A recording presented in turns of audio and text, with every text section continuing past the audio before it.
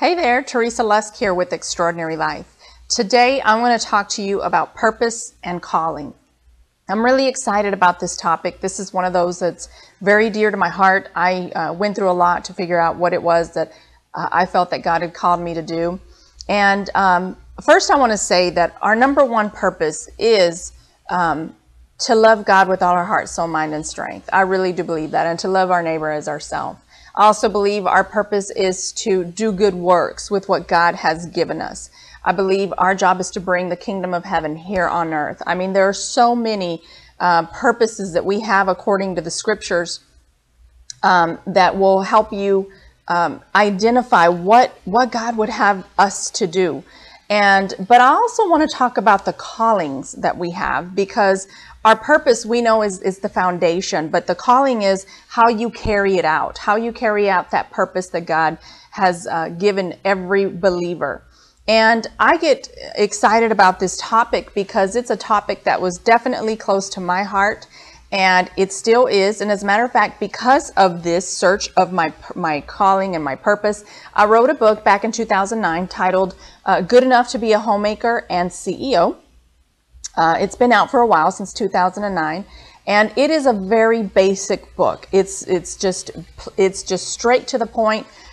There's no trying to figure out what I'm trying to say. It is just straight to the point. But I wrote this book because I began to figure out what it was, or how it was that I would get to the point where I understood my calling and my purpose. And so today I'm actually going to share out of this book. If you're interested in getting your own copy, you can get it at Amazon.com or createspace.com. But anyhow, like I said, I believe with all my heart that first, our number one purpose is to love God with all our heart, soul, mind, and strength, love our neighbor as ourselves, and bring the kingdom of God here on earth, and to just lead people to Christ. I mean, there's so many things. But in search of that, you say, well, how do I do that? You know, everybody's not called to be a pastor. Everybody's not called to be a teacher. Everybody's not called to be something ministry, specifically full-time ministry related. A lot of times God gives us our own territory in the job that we do. But a lot of times, some of us go through situations and times in our lives when we just go, I don't know what I'm called to do. I don't know what I'm supposed to do. And I understand that. Excuse me. I've been there. When I first became a believer, that was the one struggle that I had so over my head, is I always doubted and wondered, do I really have a purpose? Do I really have a calling? And it was such a battle for me that I can say that it was a spiritual battle. I would just go through the deepest depressions wondering, am I really called to do something? I know God had put something in my heart when I first came to Christ, but I didn't know if I was just kind of imagining things, or if I just thought I was doing. It was such a battle. So in search of that, I began to really search God on, Lord, what am I supposed to be doing? How am I supposed to be doing it? And he told me some things in my spirit early on in my conversion, but I was so young that I didn't fully understand everything that he was saying.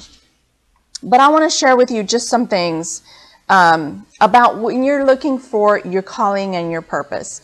And I just want to share a story. You know, I had this desire to, just early on, after I became a believer, I really began to just have this desire to help women, and I didn't understand too much of it. And I talk about it in the book, about how, you know, I felt like the Lord said that to me, and I shared it with a woman who I felt was wise, and she said, Teresa, ponder it in your heart, like Mary did when she was told that she'd be the mother of our Savior. And so I did that, and I pondered, and I thought about it, and I prayed about it, and I got some scriptures that talked about purpose, and I would pray them every morning, because I'm telling you, my battle for truly embracing my call was a battle. It was not something that I heard and I believed it, but I felt at the same time that such an unbelief would come upon me, or a doubt, and I don't even want to call it so much an unbelief, but almost like an unworthiness would come over me, and to think, there's no way, I can't do this, or why would I be called to do this, and things of that nature.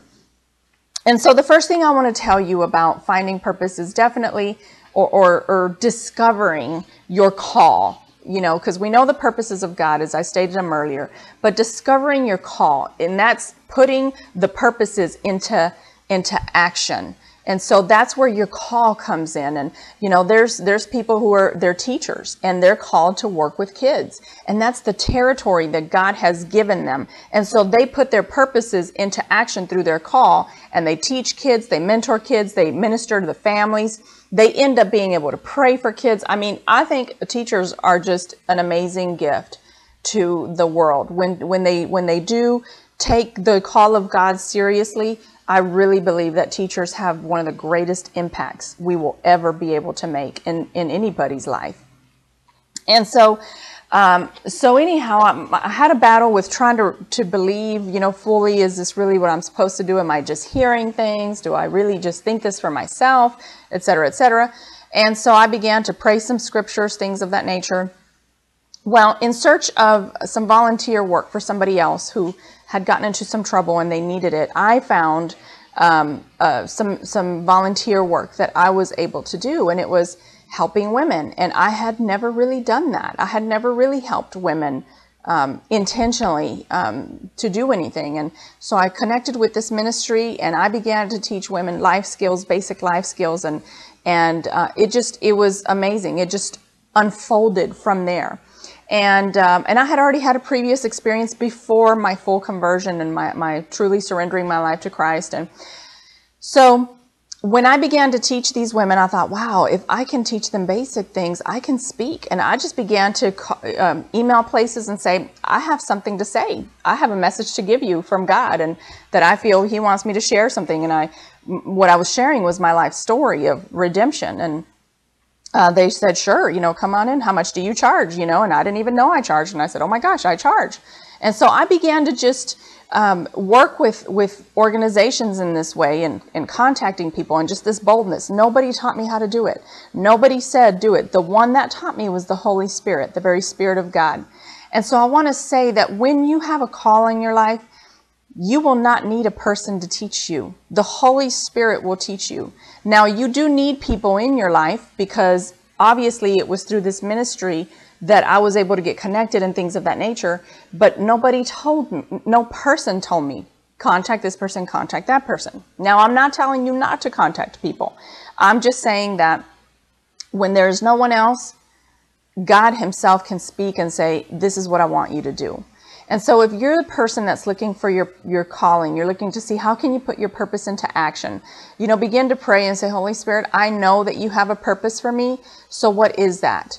Tell me what it is that I need to be doing. How do I put my purpose and connect it with my calling and put it out there and start doing for you what you want me to do? One thing I can tell you about that is that you'll feel a lot of satisfaction. So I'm going to start telling you some pointers that I practiced myself and went through and in search of this calling. So first of all, I want you to know, if God's already spoken something to you and you don't feel like it's time to just leap forward and start doing what you need to do, then ponder it in your heart, like this woman told me. And I agree, you can ponder it in your heart, chew on it, think about it, meditate on it, pray about it. Okay, Lord, show me how to do this. How do I get it done? What does it look like? You know, and God will begin to reveal things to you. It's important to be able to surrender also. You know, we got to surrender our will for His. You know, there's so many things that we chase after in this life, and then we find that there's not a whole lot of satisfaction in that. And the reason why is because we haven't yet surrendered. We haven't surrendered our dreams and our hopes. Some of us have some dreams and hopes of these dreams that are amazing, and that's great. I think you should dream. But unfortunately, sometimes our dreams and our desires are not in line with God. And so you're going to have to surrender that and say, all right, Lord, I'm going to put everything that I desire down. And here was my prayer. I would say, Lord, if there's anything in my heart that I want to do that is not in line with your will, remove it completely. And that's what I want to encourage you to do, is just say, Lord, take it all. Remove it completely, because I don't want to do this. I don't want to do life according to what I want to do. I want to do life the way that you want me to do it. So that's a great place to start. Secondly, I have another point where I call it face to face with the Master. You know, He is the author of your faith. And so he knows all things, from the end to the beginning to the end, and the middle. He knows all things. So we need to get to the point where we learn to just develop a relationship with the one who authored your beginning and your end. Start beginning to spend quality time with God. Read the word, spend time with him. Lord, speak to me. Show me how to build a relationship with you. I don't know how to do this. You can literally say that. And say, Lord, I don't know how, if you don't know how. But I want to say, get face to face with the Master, with God himself. Just pray and communicate. And, you'll begin to understand things, and you'll begin to be more sensitive to his leading as you surrender and as you make it a point to get face to face with him. The thing about looking for your calling and trying to fill it out, I have a chapter in here where I call it Dream Patrol. And that's where people are patrolling your dreams. That's literally what it means. There's always going to be somebody who isn't excited about what you're doing or what you're going to do. They will give you, they will just tell you why you can't do it. They'll tell you why you shouldn't do it. They'll tell you things to just bring you down. Now, there are people, we do need to be wise and receive wise instruction, but who you get instruction from needs to be very wise, godly people that you have noticed that they have fruit of encouragement and of helping people be launched into their calling. There are sometimes people who just want to tell you that, oh, that'd be great. I want God. I'm excited about what God is doing in your life. Go for it. Yeah. And then when you actually put action to it, then they find a way to stop it. Those are called the dream patrollers. They're always making sure you're not dreaming about anything that they can't dream of. And so you just got to be careful and wise. I don't want you to be a fool, because the Bible talks about if you don't know how to take instruction or direction or wisdom, you're called a fool. And I don't want you to be the fool. So that's why I said, look at the person's fruit. Are they somebody that you can really say, well, yeah, you know what? They might have a point. So if they bring something up to you, you can say, thank you so much for your advice, and I will take it in consideration. And then you get to praying quickly, and you go face to face with the Master. See? And so I just want you to keep that in mind. Not everybody's out there to be jealous of you. Not everybody's out there to bring your dreams down. But there are people who are out there who haven't been able to see their own dreams be fulfilled. And so their job is to be out there and, bring everybody else's dreams down. But again, like I said, don't let that keep you from being wise and listening to wise instruction. Another thing I want to talk to you is that is you being an assured potential, and you have assured potential, and you are a worthy vessel. You are. God wants to use you. He is the giver of gifts. And so he's already equipped you with every gift that you will need to carry out your calling. I want you to think about that. He's already equipped you with everything you need to carry out your calling. Now, you may say, well, I don't feel that way, Teresa. I'm not educated. I've never done this. I've never done that. That's fine. But just like I told you in the beginning of this video, that when I first started reaching out to people to speak and to do things of that nature, it just came. It just happened. It just came. And so that's what I want to say to you. It will just come. If you get it, if you just tune in, it's already in you. Now, does that mean that I didn't ever take a course? I never took a course on speaking, anything like that. I always knew from the beginning when I first taught and spoke that God had separated me for this. He had called me to do this. I knew it without a doubt.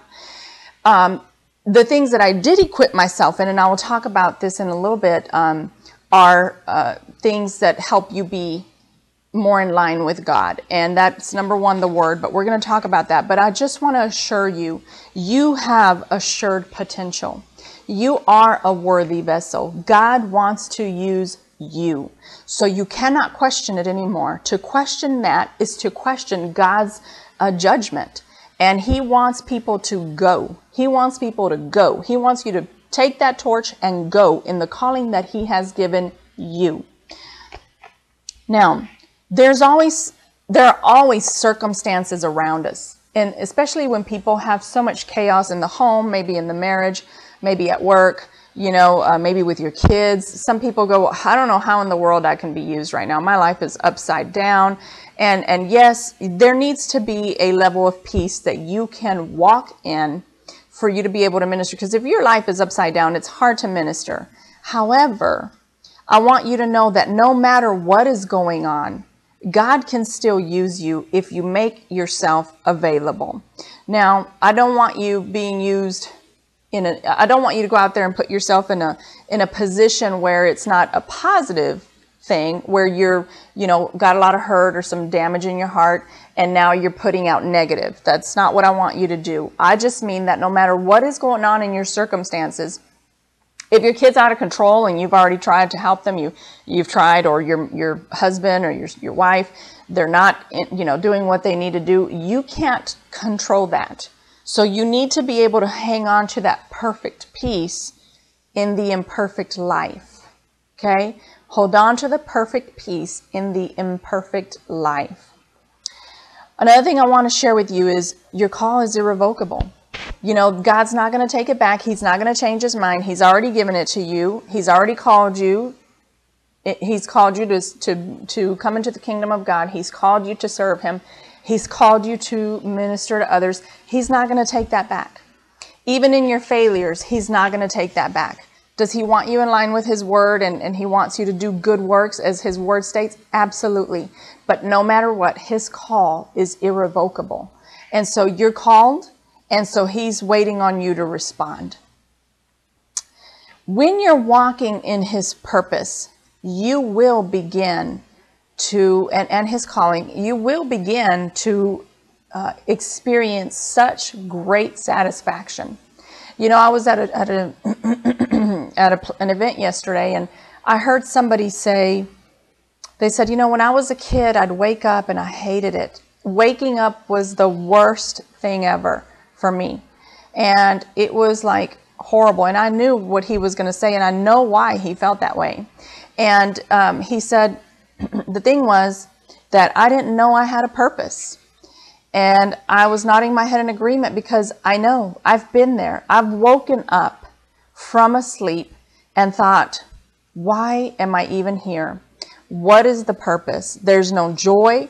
There's no reason for you to get up and go, oh, I can't wait to take on the day. So if you're one of those people that dreads, you know, I know a lot of people dread their Mondays. A lot of people, you know, they just dread waking up in the morning. I used to wake up in tears. I will be real with you. I used to wake up in tears before I came to know the Lord and fully gave my life to him, and before I began to serve him. I just was so depressed about I don't know what. There were times in life where I knew what I was depressed about. There was times when I didn't have a clue. And so if you wake up and there's no joy and no passion and no excitement, even if you're going to work, even if you're going to a job that you're not that excited about, when you're moving towards the calling of God in your life, your job that you may be in right now may be just temporary.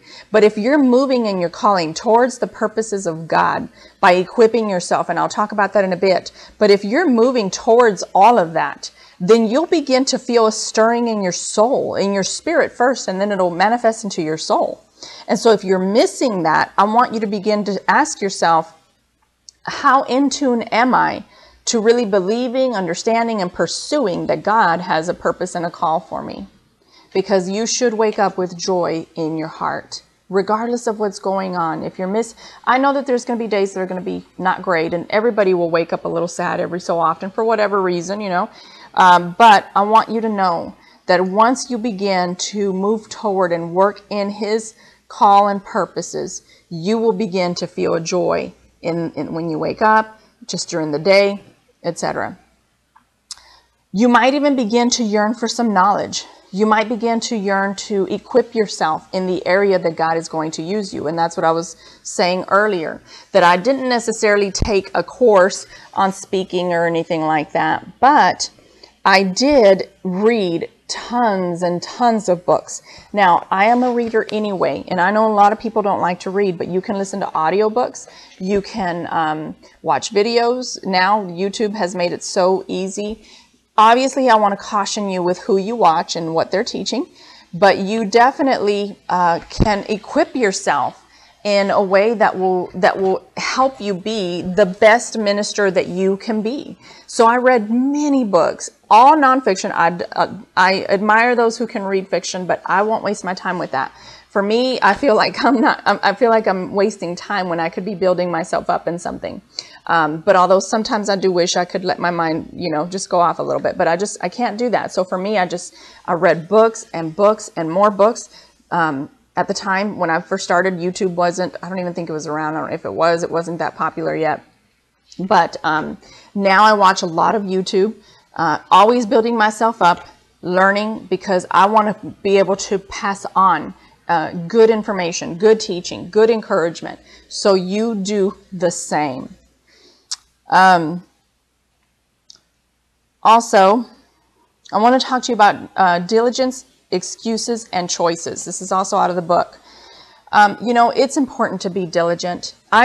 We will all go through some times, or a lot of us will go through some times where you just don't feel like pursuing. You were doing real good, and then you just get kind of lazy, and then you just kind of let it kind of go on by, and you miss out on time that you could have been using to do something good.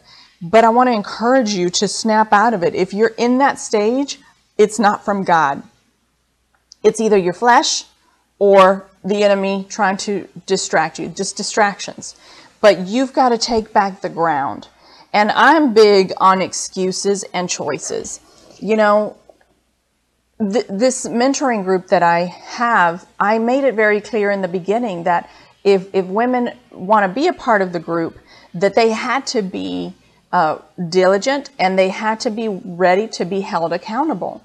And a lot of people are not willing or ready to do that. And that's okay. It's okay if you're not, but it's not okay to commit to something, because then in the end, it'll hurt you more, because you'll be disappointed about how you didn't finish it, about how it didn't work, etc., etc. But I do still think that we cannot make excuses. We get to choose daily what we will do. I will choose whether I watch TV at night or whether I read something that's encouraging. Do I scroll through Facebook, or do I watch a video or read a book or read the word? It's all my choice. And so I want to encourage you that as you seek your purpose and your calling, and to begin to be used by God, remember that you need to be diligent, get rid of the excuses, and start making choices that will lead you to where God wants you to be. And you'll be so glad when you do it. Now, one of the things that hurts a lot of people in their search of their calling is that they are people pleasers.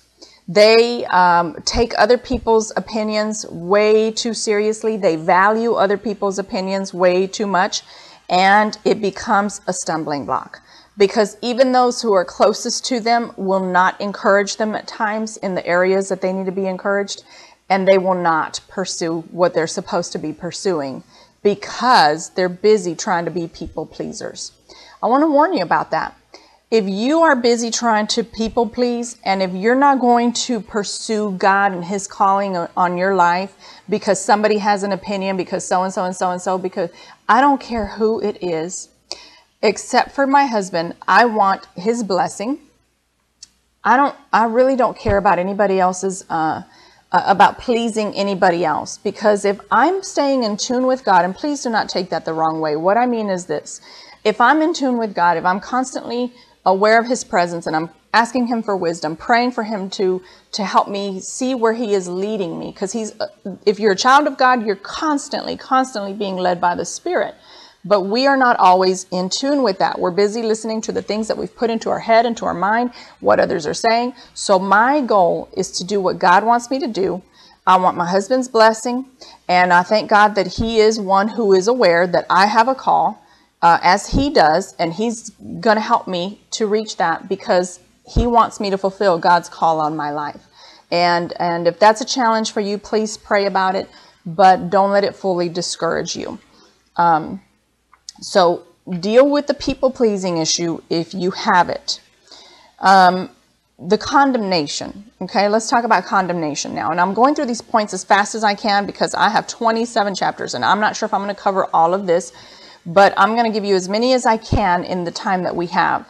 A lot of times we have these issues of, well, what about who I was? What about where I've been? What about what I did?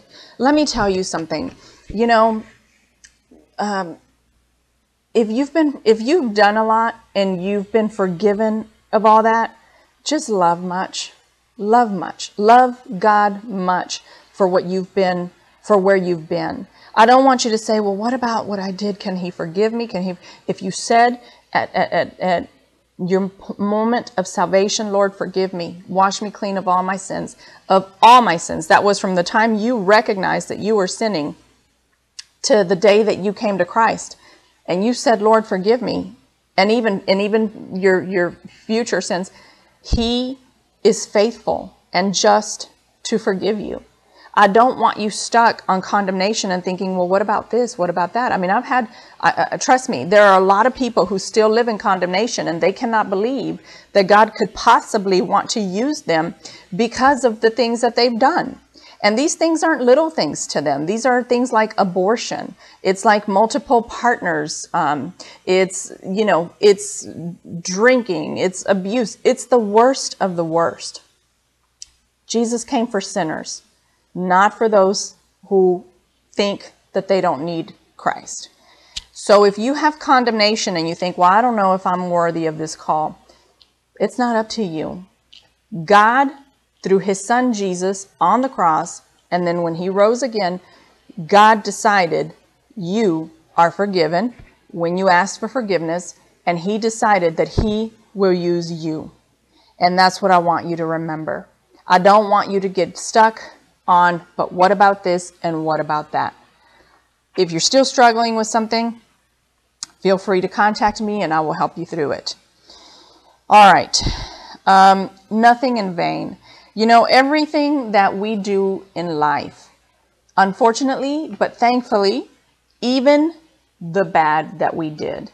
You know, I've been able to use a lot of my past to minister to women. Like I just said, I've met a lot of women who have gone through some serious condemnation. They don't know if they could be forgiven or if God could possibly use them because of what they did. And I'm pretty open and transparent when I share my testimony, but there are a lot of things in my testimony that I don't put out in public. I use it for individual ministering. I'm real with people when they need to know, because I don't think I have to cast my pearls to everybody. But there are times when I will use certain other things in my testimony to help people be freed from their issues. So God can use my past and show how his goodness can help anybody be set free. So I want you to remember, there's nothing in vain.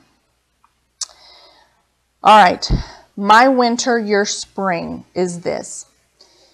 A lot of times you see people and their life is going wonderful and everything's good and they're doing ministry. They're in the call that they want to be in. Life just seems to be so perfect for them. And you just get, you want to be happy for them, but at the same time, you just about roll your eyes when you see. I've heard people tell me feedback about stuff that's put on Facebook, and I laugh sometimes at the things that people will say. But, you know, even though you may be in a winter, your spring will come, or your spring will come and somebody will be in their winter, so to speak. You will feel like there's nothing blooming, that there's nothing happening, like there's no birth given to anything, nothing new, nothing's happening. Everything is just still and it's cold and it's quiet and there's nothing happening. But I want to tell you that God is he's already established what you will do. And so even when it's quiet, take those times when you feel like God's not saying anything or doing anything, or he's not moving how you think he should move, and take those times and say, all right, Lord, let's just be real. Search my heart. What's missing? What's going on? Is this just a time where you want me to learn more, or you want me to, what is it that you want me to be doing right now where I feel like you're so quiet and you're not speaking, or things aren't happening in my timing, etc., etc. So remember that when you're in your winter, it's not necessarily a bad thing. It means that there's something happening for your spring to come. And I want you to stay encouraged in that. Don't worry about tomorrow. Things are going to happen. Things are going crazy. Right now is the perfect time for every person who calls themselves a believer to be on their feet, to get back in the Word, to really seek out to do godliness according to what God would have them to do, because our world is really just upside down right now, starting from every place, everywhere, no matter where you are, whether in just our normal everyday society to our government. There's so many things going wrong. And we as believers need to rise up during this time and begin to be used and speak truth and bring people out of the darkness. Bring people, you know, a lot of times we get so mad at this evil and this darkness that's going on. But sometimes the reason why these people are in darkness is because they don't feel loved. They're not understood. They feel alone. They feel like they don't belong. And so they find something that the enemy has sent to make them think they belong to that. And that's what they start doing. So this is a time to get so serious with God and letting God deal with you, and you getting serious enough to start walking out your calling right now. So stop worrying about tomorrow. And that's it. This is a time to pray for those mountains to move. You know, right now there's also a lot of things that I think that we get so boggled down with. And I can say this for my own life. If you're not careful, you'll get so distracted with other things that you lose sight of what possibly could be happening. And I want you to be careful with that. And I want you to pray that anything that's in the way of you and doing what God wants you to do between your purpose and your calling, that it be moved out of the way. I don't care what it is. Some of those things you will have to choose to move them out of the way. You can't just expect them to miraculously disappear. Some of it is our own doing and our own choices. So I want you to pray and say, Lord, show me anything that I have control over and give me the determination to move it out of the way. And everything that's not my fault or something that I'm responsible for, then I ask you to remove it far out of the way so that I can move into your purposes and your calling. All right. One of the things that I keep saying is to be in tune with God. See, if you're constantly being led by the Spirit, then the Spirit of God is constantly revealing the will of God to you so that you can know what He wants. Okay, actually the Word talks about that. And I want you to be so in tune with God that you begin to hear what He's saying to you, that you say, all right, Lord, speak. Your servant is listening. Like Samuel said, speak, Lord, your servant is listening. I want that to become your prayer from now on, that you begin to say, all right, speak, Lord, I'm listening. What do you want from me? I'm here to go out and do your work. I'm here to go out and fulfill your calling. I'm here to go out and fulfill your purposes and bring people to you. And so to do that, you need to be in tune with His voice. Now, the moment you discover what your calling is, you put it into action. Get you some wise advice. Get you some help from people who know what they're doing. Just because people know what they're doing doesn't always mean you got to do what they say. I want to bring that up a little bit because a lot of times people, I'm a mentor, I've had mentors, and I've had mentors who told me I needed to do it like this, and I knew in my heart that that wasn't so. And I've done that before. And so I don't want you, again, like I said earlier, I don't want you to get an arrogant attitude of you don't tell me, but I also want you to be wise, truly wise, and know, this is where being so in tune with God, that you really understand if you are supposed to be doing something or not. Even if a well-meaning person tells you, hey, do it this way, it may not be. It may be that you need to do it this other way. And so be aware of that. Mentors are human. They will fail you at times. They'll say things that are not correct or that are appropriate for you in your life. But usually a mentor has their heart submitted to God and they mean well. So but no matter what, it is your responsibility to be in tune with God, to know what He's asking you to do, and most importantly, to be in tune with the Word. Because if you don't know what the Word is, then you can be misled pretty quickly. I talked about distractions already, but I want you to be aware, girls and gentlemen, from Facebook to Instagram to TV to YouTube videos to every form of media, that right now is the #1 reason for distraction. And it's happening to everybody, not just non-believers, believers. And so I want you to be so aware and start taking an inventory and finding out, what is it that's keeping me from reaching this goal? I really believe God wants me to, some people say, I really believe God wants me to go out and preach the word. But you spend 7 hours on Facebook, or you spend 5 hours watching television. You spend 8 hours watching a whole season of so-and-so show. It happens. And I know, and I believe that some of you are laughing even now, because it's true. It happens. And it happens to believers who say they have a call and a purpose from God, except that they're sowing seed into the things that will not bring back a harvest in that area. I tell my kids all the time, and I've said this in other videos, everything that we do is a seed. Everything. What you sow, you will reap. The word of God says that if you sow the word into your life, this is why you meet people who know how to preach the word so powerfully, and you're just like, wow. The reason why is because they sowed and they sowed and they sowed the word of God. They put this word in them every chance that they got. They chewed on it. They read it. They took it in. They just couldn't get enough of it. They studied it on a commentary. They went to it. And then they put out, eventually in time, you will see that the way they speak, the way they teach, the way they preach, the way they carry their life, it will reflect what they sowed into their life. So if you want to do something great for God, then begin to sow the seed that shows that you want to see the fruit of that calling. Got it? All right. An order of business. I have to say this. A lot of times people have, there's going to be people who are going to disagree, and that's okay. I'm always one of those people that say, you can disagree. Just do it respectfully. God is always first. He is before your husband. He's before your wife. He's before your children. God is first. If you don't have God in your life first, then you already started off with the wrong priorities. It's God, wife, husband, children, business, and everything else. That is the order of business. A calling will be most successful when you keep first things first. It just is. So that means that, you put God in your life first. He's your first counselor. We have the Holy Spirit, who's our counselor. He's the one with all wisdom. He is all wisdom. So he's your first advisor.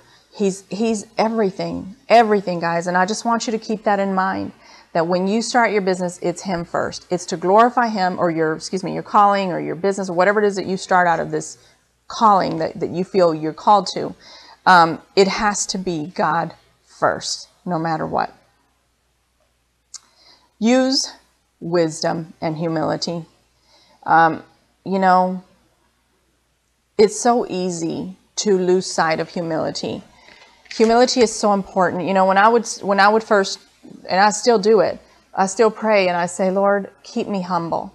Keep me humble, because when you go out and you get to, preach the word of God, or you get to speak, or you get to share in large audiences or whatever, it's so easy for it to go to your head. And I learned very early on that I wanted to keep myself humble at all times. That number one, we really do want to help people see Jesus in us. And that's the number one goal. And number two, not just in us, but for them to say, I want that God that you have in you. I want that Jesus in you. I want him. That's number one. But, I see this all the time. I see even people that I know who are in ministry, and they are, there's something right now that I feel is going on. It's the Christian superstar issue going on, and everybody wants to be a superstar, and everybody wants a platform, and everybody wants this and that. I'm not against, ministries, TVs, books. I'm not against that. But the discerning can pick up really quickly when you have that whole thing of, I'm, doing this, and look at me and look at me. And guys, it's so easy to go there. So I want to warn those of you who are looking to fulfill that call through a public ministry to be real careful. It's not just about being on the platform and getting attention. Actually, it's not about that at all. It's about the lives that you change, which is why I'm big on mentoring, which is why I think that if you change one person's life, you can do so much more. You can have an audience of 1,000 or an audience of 2 and really contribute into the lives of the 2 and see their life change so much more than the audience of 1,000 that you spoke to for an hour versus the people that you discipled for a month or 2 or whatever. And so to me, it's a big deal. And so when people are, you know, when I see individuals, and a lot of them start off well-meaning, they mean well, eventually they get caught up with that. And everybody can go through it. So I want to warn you about that and be careful with that. Always remember that no matter what, your call, your purpose, I should say, is again to bring people, to bring the kingdom of God here on earth. Bring people to Christ. Bring people to Christ. If you can do that, then you have succeeded so much more than anything else. Because the word says that if you bring people to Christ, you save souls, you're wise. And that makes God proud. So in your search of your calling, remember all these points I gave you. Again, you can find the information here in my book, Good Enough to be a Homemaker and CEO. And I hope that this has blessed you. If you know of somebody who could benefit from watching this, please share it. I'd love to hear from you, Teresa at teresalusk.com. Thank you so much, and God bless.